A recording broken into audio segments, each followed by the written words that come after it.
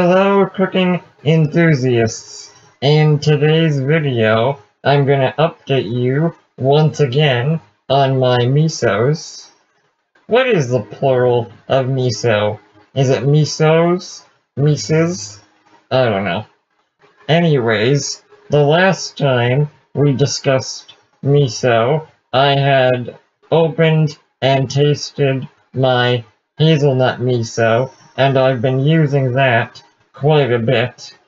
My cocoa nib miso is continuing to age, but I've blended it up a little so it's a smooth consistency.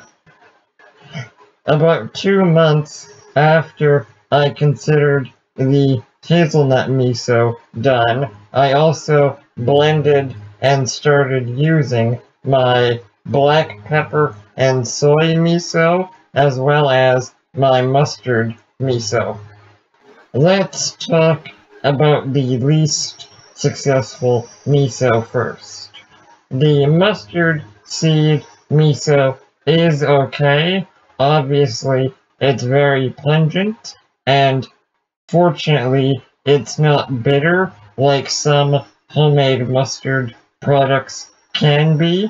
It's just not as transformed as I was hoping. Mustard seeds are actually pretty nutritionally similar to soybeans in terms of the ratios of fats, proteins, and carbs, so I thought the koji would develop the flavor a little more, although it might need more aging.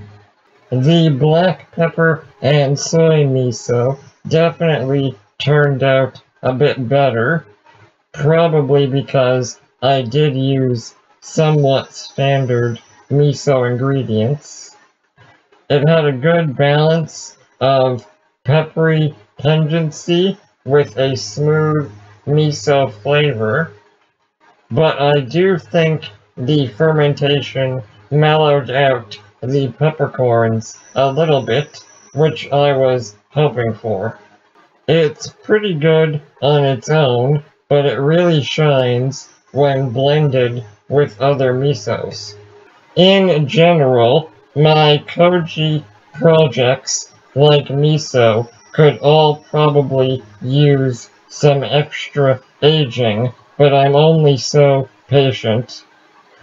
The hazelnut is definitely my favorite, but let me know if you have any ideas for other stuff I should try making into miso in the future.